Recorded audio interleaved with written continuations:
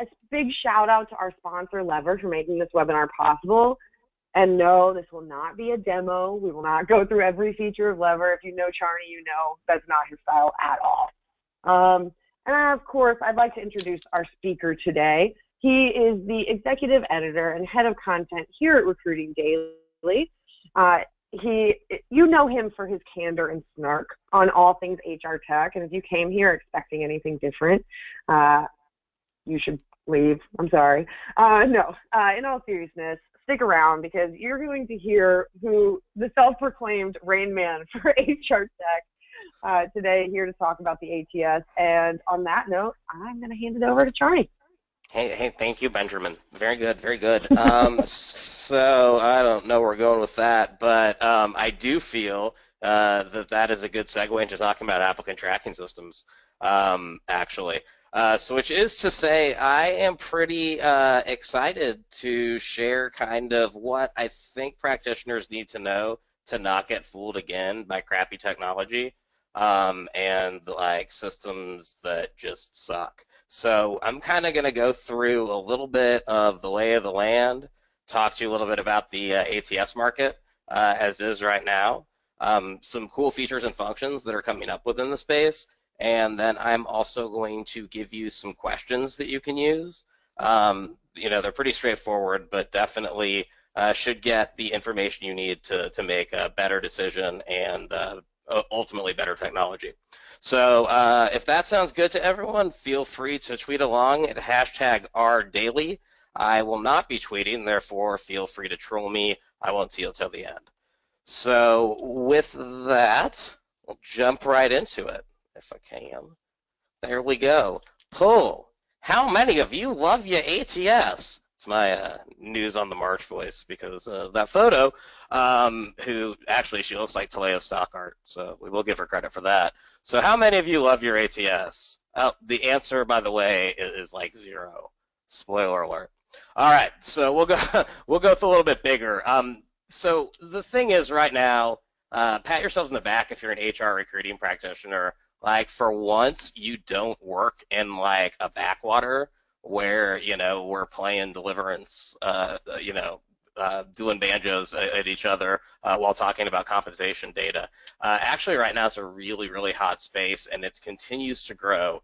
We've all seen, a huge amount of spend increase within the HR technology space, a bunch of new tools and everything. That's actually estimated to keep growing. So from 2017 to 2022, the next 5 years, it's expected to increase every 2.4% every year. And ultimately, by 2022, the recruiting technology and applicant tracking systems market is supposed to be $9.2 billion, which, put in perspective, is actually like the state GDP of Kentucky.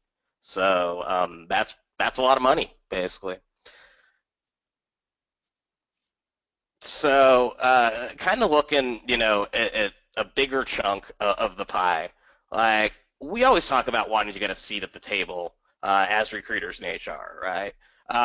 So here's a really, really good way to improve your business value through big data or candidate experience or whatever the cool kids are talking about these days.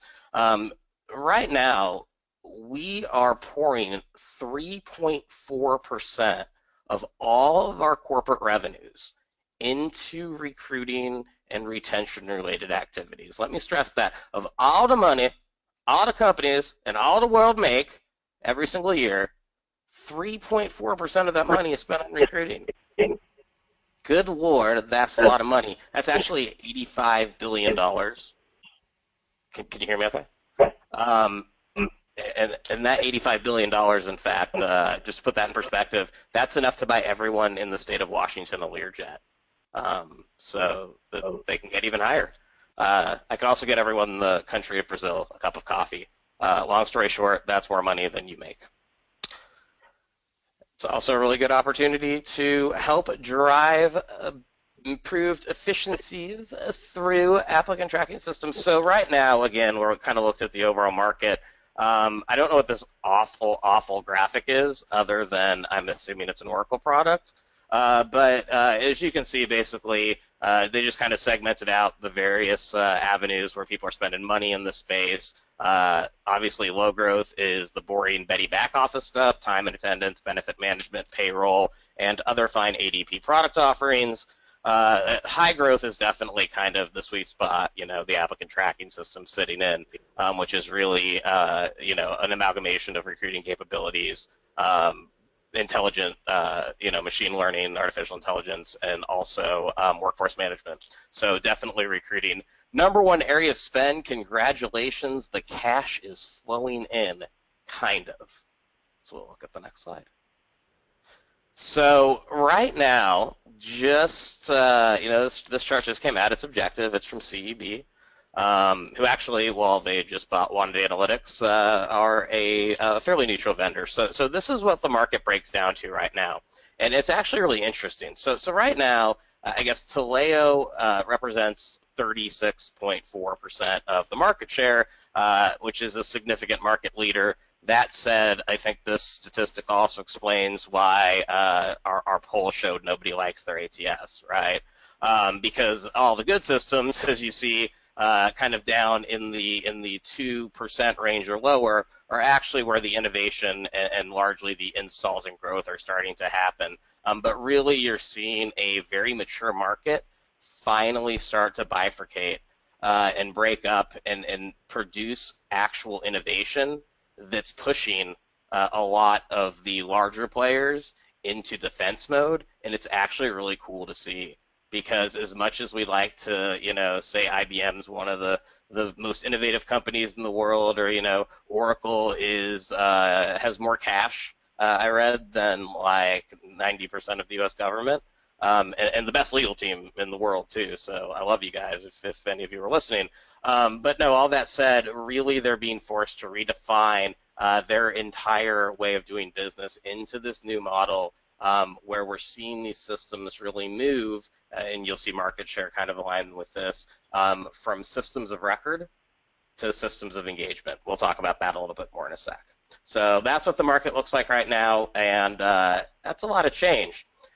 Now, of course, you can't be all things to all people, and while every applicant tracking system would like to say that they are a fully integrated end-to-end talent management suite delivered seamlessly in the cloud, you've heard this messaging before. Obviously, you have to augment a lot of their existing capabilities. There are only so many things that a system can do. And that's why you have, in addition to your core system of record and optimal engagement, this whole ecosystem of startup vendors that are being funded largely by this huge infusion of venture capital into the space of people who are trying to actually solve that dilemma that is in every PowerPoint presentation that recruiting is broken. And guess what? There's a 20-something entrepreneur with a website and a cool brand name ready to fix it. Probably beanbags the office too, which is really nice. But this should just give you just a sense of just how complex and confusing this market is. Totally get it. And that brings us to, a pretty important question. Well, okay, what the hell is it do you need? So, PowerPoint actually is the technology thing that gets me. I miss Clippy. Damn, Paperclip could tell you anything. But when we look at actually a history of HR tech financing and the deals and the dollars, you can just see an acceleration as the market's improved. And right now we're actually entering 7 years of solid job creation, which is the most since the 90s. And so really, along with the return in hiring, the lowering unemployment rate, and also the increase in workforce participation we're seeing across the board, this is really a hot space. And it's a really cool opportunity to, for once, be ahead of the curve instead of behind it. Because there's some really innovative stuff happening in our industry, and it's really exciting. Next slide. So this is a really confusing, like MBA-style chart, and I know that most of us went to the School of Hard Knocks of foreign recruiting, but all this is to say, this is just a look at different rounds of financing. And so what you're essentially seeing right now is fewer companies IPOing and fewer companies coming in with just, seed money or lower stages of funding.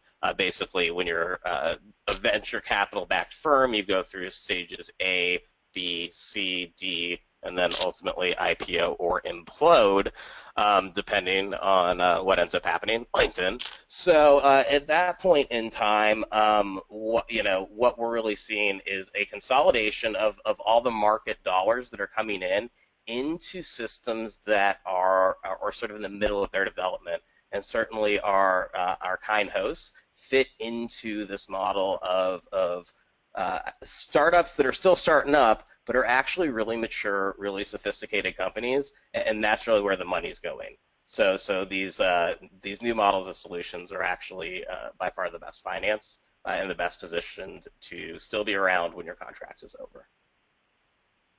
And next slide.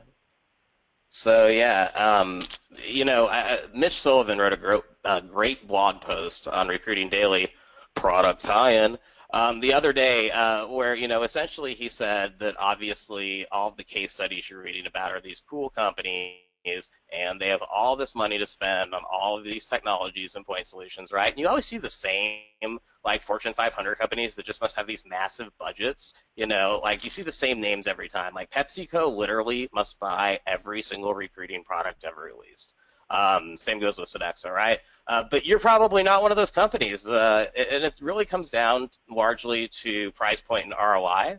As Mark Twain said, and I like this quote, the lack of money is the root of all evil, so too it goes in compensation negotiation and offer management.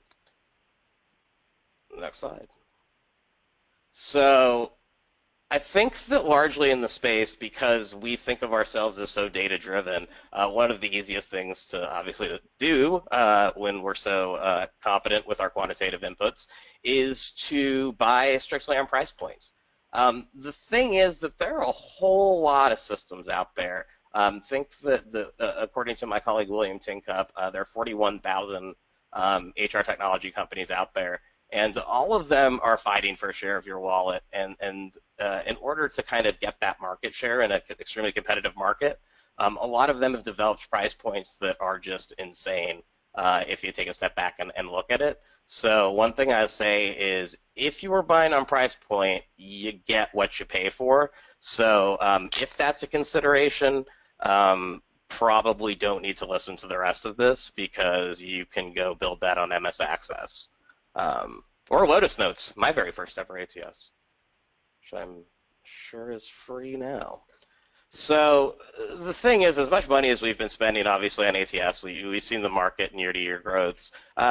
Recruiters still say they don't have the right technology, which is weird given the fact that we're adding it on at this huge rate. We're adding CRM capabilities, we're adding candidate lead nurturing, segmentation, talent communities, mobile, social, cloud enablement, manager self-service. You name the buzzword and I'll take the bingo.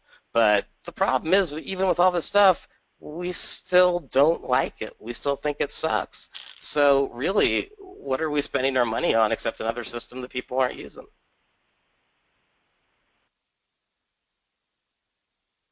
So I just went over like the vagaries of venture capital flow into the HR technology industry.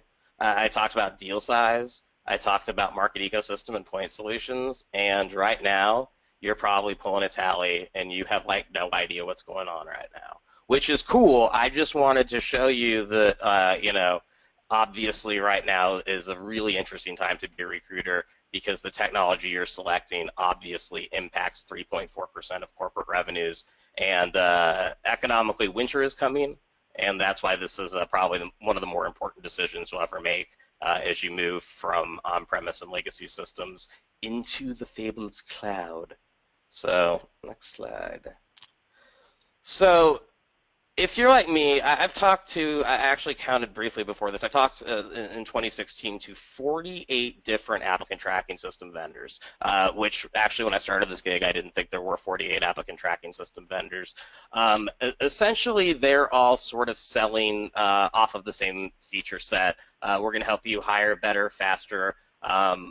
We're going to create cost savings by reducing agency reliance, and we're going to build a great candidate experience and dynamic employer brand, or whatever that value prop is. But really, they're not all that different. In fact, my first true applicant tracking system, which was actually bought by Bullhorn, was something called Tempest Fugit.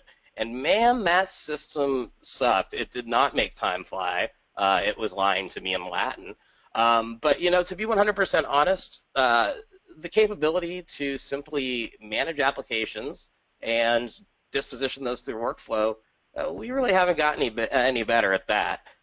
What we have seen, though, is that those systems, one of the reasons they're so obsolete and archaic, is that they were built on like a .NET framework. Sometime, even as early as the early 90s, when, as Elaine Orler schooled me in the history of applicant tracking systems at the Lever Panel in San Francisco, 1993, first applicant tracking system came out. Now think about where technology was then and where it is now. Back then, like, Microsoft was the coolest thing out there, and we were using floppy disks. So obviously no system can really anticipate for the level of technological change and innovation that's going to be happening even over something as short as like a 3-year standard contract. So the most important thing is to look at partners and integrations that they have. Do they have an open API? So are they like an Android style system, or are they like Apple? Are they closed where they process everything? You definitely want to err on the side of flexibility and scalability, because as your business grows, as your needs change, and as technology improves, you're going to naturally develop capability gaps your ATS can't handle. It's the systems that allow interfacing with other systems that are more nimble and can handle those specific use cases and solutions. Those are really what you want to drill in on. So definitely don't miss the partnership and integrations conversation, and always ask, do you have an open API? If the answer is no, say thanks but no thanks, and maybe even a bye Felicia, but it's not a great solution.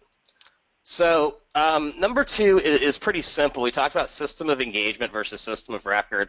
Applicant tracking systems largely are painful to use for end users. They are in no way intuitive, and they actually add a ton of time, stress, and frustration to the process. Whereas what systems should do ideally is to make the process easier, more efficient, and ultimately allow you to stop focusing on the BS like offer letter management and onboarding paperwork. Really focus on the strategic high value added activities, which is to say direct sourcing, building relationships with candidates, and really spending some time building relationships instead of just sourcing pipeline. Right, so really you want to look for systems that are built to have the functionality to reach externally and engage candidates, as well as just track applicants internally. Again, number 3, if you look at an applicant tracking system today, we're building some really cool looking career sites, where we have day in the life videos and like these flash animations with our cool conference rooms and our crazy culture. But at the same time, from there, we unfortunately are still making our candidates click over to these awful applicant tracking system backends that look like we took a DeLorean at 88 miles an hour down Oracle's roadmap. So essentially what it is that you're looking for is a system that's going to be able to keep pace with the expectations of your candidates and your recruiters, all of whom are actually used to consumer technology. So I'll give you an example, and this is a candidate experience example. Let's say that you were shopping for a hat, as I have been known to do once in a while online. Essentially, you are not going to give that third-party vendor you've never heard of your address, your former bosses, your compensation history, and in 7% of the cases still, your social security number. It's just not going to happen. You want one click and you want security. And so what you need to look at is systems that consistently deliver, not just to candidates as an applicant tracking system, but as online consumers who live their lives in an environment that's all about filling out forms and making purchasing decisions. So it's just another, again, online purchasing activity, but the tech has to keep up, or else you're going back to the Stone Age and creating some problems. Again, data-driven is a really important thing to look for. Every applicant tracking system is going to try to sell you on big data. The question you have to ask is that predictive or prescriptive? which is to say it's easy to look at historical information and use that to extrapolate future results. That's predictive analytics. That's old hat. Prescriptive is the next generation, and those are products that not only tell us what to do, but how to do it better. And really, you know, marketing has adopted this through things like A/B testing, you know, CPA, and a lot of other tactics. But I think we'll really start seeing that move into recruiting. And you want a product that's not just going to tell you what you've done, but you want a product that tells you how you need to do it better in the future. Because you know what? Ultimately, it's going to be a lot more effective and a lot more cheap than hiring another overpriced consultant or buying another stupid big data point solution. Last, and almost certainly not least, there are a lot of products out there. Certainly very few are first to market. Really, I think the test of a startup or any applicant tracking system, period, is the people behind the product. And that's just one thing you can't fake. You can always fake a demo environment. You can always fake capabilities. You can always, you know, fake financials or stability. The one thing that you really just can't fake as a vendor is passion for the product, a clear vision for the future, and an alignment with the things that will actually make your job easier and better as a recruiter. So if the people suck, know that even if it's the greatest products in the world, you're still going to have to work with those people over the course of your contract. And just because of the business we're in, unfortunately, people don't put enough of a premium in the fact that, done right, a vendor isn't a software provider. They're actually a partner in the process. Okay, so 5 critical questions of software selection. These are really easy. These will save you a lot of time. These will save you a lot of money. If you take one thing away from my presentation here, it's if you are selecting any sort of point solution, applicant tracking system, even a CRM technology, always ask these questions. If you don't get a direct answer, there's no reason. They're probably lying, or drill down. This is a really good framework, right? So you'll be surprised at how many vendors have trouble answering these questions, but you know the good ones come up because they're able to give you a very short, succinct, and to the point answer. Number 1, what does your product actually do? I actually just emceed a startup competition in Chicago, and this guy has spent 7 minutes talking about how their product was going to change the future of work. At the end, it's like crickets, and I had to ask, okay, that's awesome, you're going to change work. How? Like, what does your product actually do? Is it creating a problem, or is it solving it, right? Like, the rise of video interviewing as an independent category shows that we like solutions that actually might create a layer of complexity where one doesn't exist, right? So what does your product do? Essential question. How will you make my life easier? Look, at the end of the day, if it's not creating efficiencies in process, if it's not creating the ability for you to be more efficient and effective at your job, to be more productive as a recruiter, to handle more recs, to talk to more candidates, to have better relationships with hiring managers, then you don't actually need the technology. You're going to spend more time implementing it and learning how to use it than you are on what you really need to do, which is to have those in-person conversations and really become a partner in the business. So if it doesn't make your life easier, then don't waste the time. Invest it instead in becoming a better business partner. That simple. This is like the wild card question. I don't know why. How do you make money? The answer is off of you in the margins, right?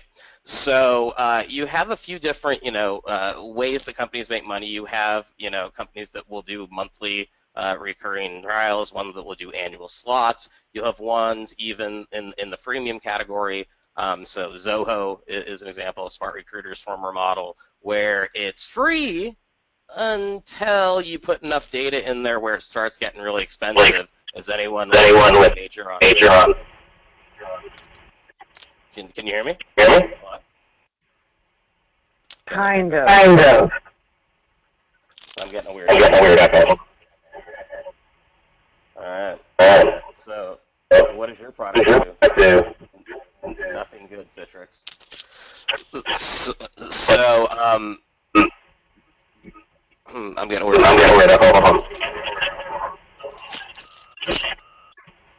Is that any better? hope so. No. What we make do. So, I'm still getting to the way. But hopefully, you're not seeing. So,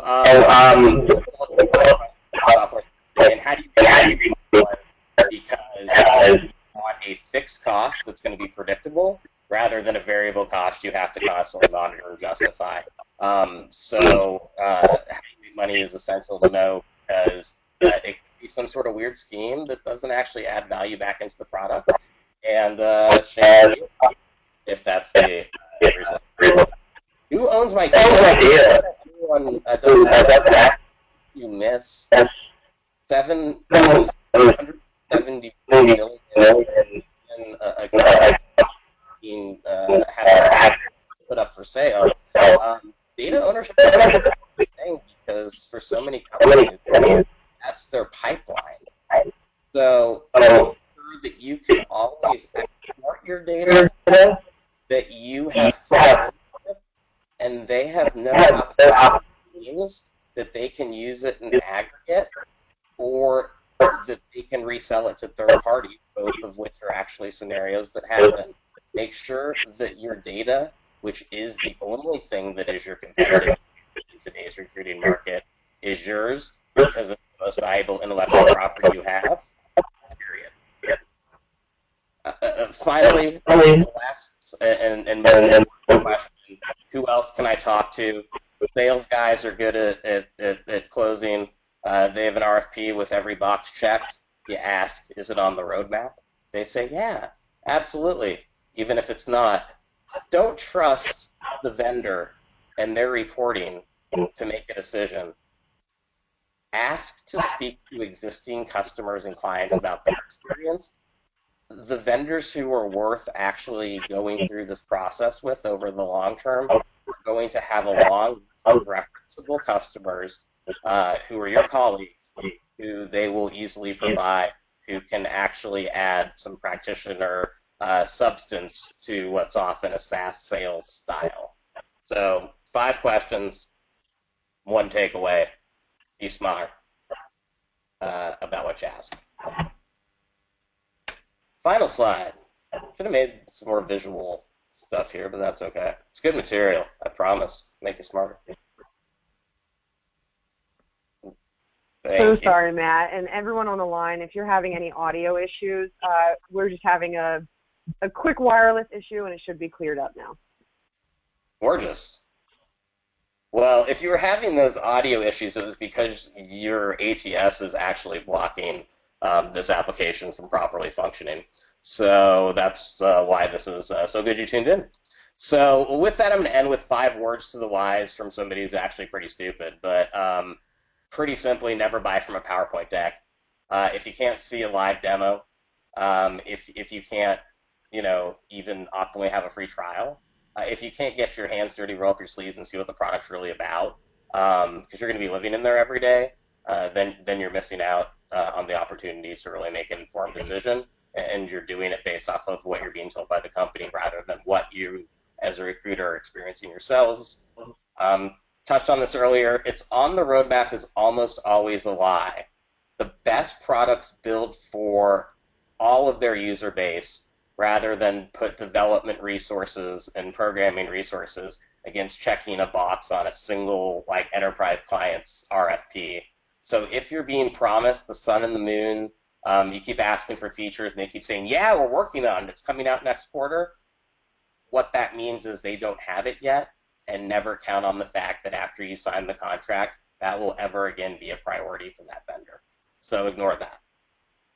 Again, ask for a free trial or live demo if possible. The best software speaks for itself. You see it, you know what it does, you instantly recognize whether or not it's going to help or hurt. You can't do that by reading marketing collateral. As much as I would like to tell my customers otherwise, really the proof with any true SaaS product is in the pudding, and the nice thing is you can get to that pudding from anywhere. And that was more pudding references than I think 1980s. So again, fixed cost versus variable costs. You have a budget, it's stagnant, you don't want any surprises. always ask what all of the fees you'll be charged are. Is there going to be a service fee? If the system goes down, are you going to have a premium for customer service to take care of that outage? Just make sure that you're able to understand that when you're buying, say, an applicant tracking system, there's a lot more involved in that than just buying an applicant tracking system, which is why, OneSource Virtual, which all they do is implement Workday, specifically the recruiting module, is valued at $870 million. Because the sticker price is not necessarily the street price when it comes to SaaS. And finally, again, your data is your competitive advantage. Make sure you protect that, because if you do, you're going to have a leg up on your competition, period. And you can always add tools to get more future insights out of data that's already sitting there untouched. And as we develop those capabilities, there's no such thing as bad data, just often irrelevant data. But obviously we're working on that, and make sure that it's yours and you own it, and it ain't ever going to go away.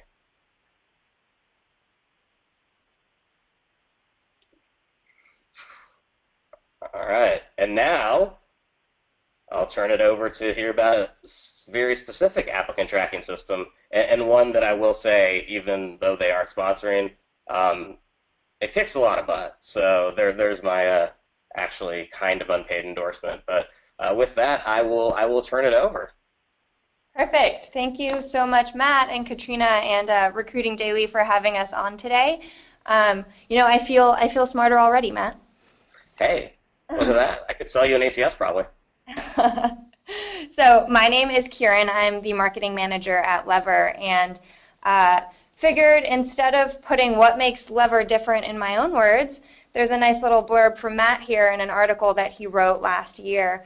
And I just thought it was fun. He said, "Lever just feels like the future where everyone else is just building a better toaster." And this was after demoing Lever, and Matt, I didn't actually realize that you have demoed 48 ATS vendors. So yours was the prettiest, though. And ultimately, as a Chrome user, I just want something that's going to look and feel and operate the easiest. And I have to say that from a design standpoint, again, unsolicited endorsement, by far and away the best product on the market. It doesn't feel like you're working with a mainframe, which stands out when you're doing 48 demos. Yeah, and you say, as a Chrome user, I think we like to think of, Google is the cross-team project management tool, Slack is the communication tool, and Lever is really that collaborative hiring tool. And what makes Lever different is, I think, that fundamental insight that recruiting just cannot exist in a silo, and recruiting software shouldn't treat it like it is. But the reality is today that so many ATSs are still, built for recruiters. They're not thinking about the hiring managers or the interviewers. They're just thinking about the recruiter, and that's great. The ATS obviously should think about the recruiter, but it should be empowering other team members to get involved as well. So Lever, very fundamentally from the beginning, was built around that insight that we need to figure out how to get every other stakeholder in the company involved. So we have features like a two-way email sync and @mentioning notes that facilitate really fast communication between the recruiter and the hiring manager and anyone else who needs to leave feedback. Automatic feedback reminders, really easy sourcing and referring tools to, again, get everyone helping, not just the recruiters. And I think you open by saying that people just do not love their applicant tracking systems, which I think historically has been true, but we get customers saying things to us like, engineering hiring managers hate applicant tracking systems, but they actually love Lever, and they're actually logging into the tool. And that's true, by the way. I've seen those reviews, and I didn't believe it myself, but when you have a software engineer actually notice how easy it is to apply for a job and then takes the time to write the company about it, I can't actually think of a stronger endorsement, despite the fact that I would never have in a million years believed that would have ever happened. But I've seen it with my own eyes. So if you're still dubious, then we're happy to give you all a demo. We do live demos. We won't sell you from a PowerPoint deck. And this is just an example of, what candidates are saying. We've built the system to be, easy and collaborative on the back end for companies using Lever, as well as, seamless on the front end for the candidates who are applying. And as soon as they hit apply, it's a seamless process for them all the way through. So these are just a few of our customers using Lever. And Matt, could you go back to the last slide, or the previous slide? If you guys want to read Matt's article, the bit.ly link is Charney-Lever, or you can just Google that article. And with that, I will hand it back to you guys. Awesome. Thank you for that plug. Definitely check out that article. I like traffic. And definitely would encourage everyone to do a demo. Even if you're not necessarily on the market for a system, I do think it's a really good chance if you're on one of the older legacy systems to just kind of see what's new and what's out there. So you can maybe start making that next decision now and putting together that SOW well before you actually need it, which is called planning. Always a good thing. So I guess that's their call to action, but for once I agree with it. So sure. And I think too, this is the moderator, Katrina, just chiming in, do demos regularly, not just of Lever, find other products to actually just give it a test drive, even if you're not in the market. Matt mentioned our colleague William Tincup earlier. He says do a demo a week because it keeps you on track with trends. You're not just kind of living in your own bubble as far as technology. You should see what's happening because that will give you great insight into the next round of articles you're going to read about what we should measure and what we should do and fill in the blank about all the best practice stuff that you have to read over and over again. If you're looking at technology, it's actually a great insight into what those best practices are going to be. Yeah, and just adding on that, the one thing I forgot to mention is you're always being sold on the employer instance, but as technology in recruiting becomes much more consumerized, make sure that you also, before you ever move forward with a product, see what it's like for the candidates too, because there's a good chance that, under the hood it looks really nice, but in fact it's a Pinto on the outside. So always make sure that you look at it for both angles, and candidate experiences, applicant drop-off, and all that other stuff will more or less solve itself if you're smart about it. Absolutely. All right, so we have a little bit of time for questions. Our first question is, Matt, can you please give us your opinion on, it says bespoke systems. I'm going to guess you know what that is. Yeah, bespoke, which is a good English word there. It's like chuffed. So bespoke systems, actually, they can be really good if you've got really good programmers and you're able to develop them. So I'd say Apple's, despite the shadiness of having to only apply through jobs through your Apple ID, them and Google have great systems. As far as the ones that I would say that I've experienced, they're generally kind of stripped down and much more structured versions of another enterprise instance. So, for instance, the homegrown system that we worked at Amgen really was just Connexa with some industry functionality bolted on. So I think that they're not a terrible thing, but again, if you buy a system or look at systems that are much more flexible and scalable and give you the options to continually add features and optimize processes, then you're getting all of the benefits of a homegrown system with all of the support of partnering with a third-party vendor. Because that thing goes down at your company, you better be resource correct, or you're going to drop candidates trying to get your servers back on, as recently happened to a major staffing firm. All right. So Johnny wants to put you on the spot. He said, head to head, who comes out on top? Greenhouse or Lever, and why? I could give you the finance answer of that, which is going to be different than my recruiter answer, which is what I'm going to stick with, okay? So really, I don't think that there's a correct answer to either other than personal preference. So what Greenhouse does is it really is built around process and structured hiring. Right, so quantifying everything, it's almost like the Taylorism of systems. It's scientific management, more or less automated with great reporting functionality. And if you're one of those people who really values process, standardization, and optimization, I think greenhouse is your option. There's a huge part of the market. Again, I probably would fall on this side of preference, although there is no right answer.